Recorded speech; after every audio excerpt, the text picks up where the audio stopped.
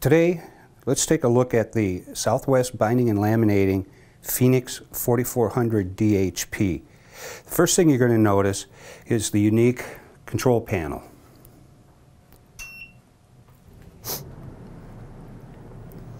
On the control panel, we have our digital readout. We have 3 mode settings. We have our temperature display and our up and down keys for adjusting temperature and speed.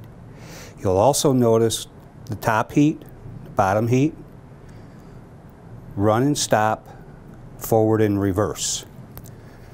So if I press the mode button, it'll switch from speed to top heat to bottom heat, and it displays the speed setting, the temperature setting for the top heat, and the temperature setting for the bottom heat.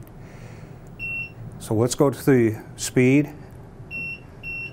If I press the buttons, I can adjust the speed up and down. When I go to the top heat, same thing, and also for the bottom heat.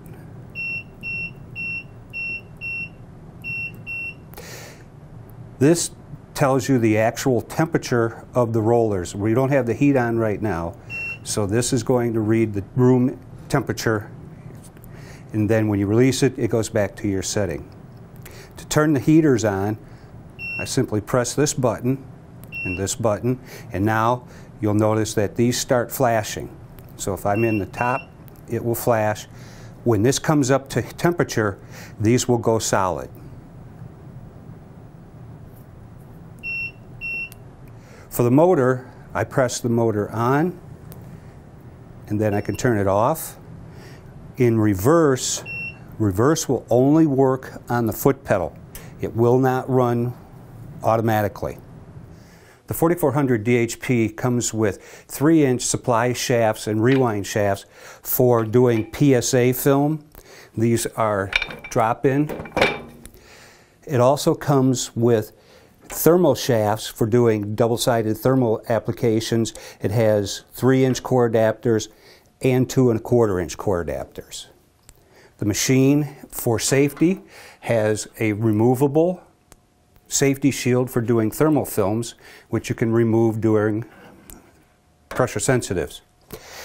It also has a photo eye that shoots a beam all the way across the rollers, so that in case an operator gets too close, it will shut the motor off, and that operator can't get pulled into the machine. The machine comes with locking casters on the front and a foot pedal for manual operation. On the back side of the machine, you'll notice one emergency stop button in case you have a wrap-up or something. Engage, press down, disengage, twist, and it pops up. There's also a rack for doing mounting. This keeps the board straight as it comes out. It also helps in thermal films so that the thermal film doesn't try to wrap up on the roller. On the panel back here, there is a switch for the cooling fans for the thermal film.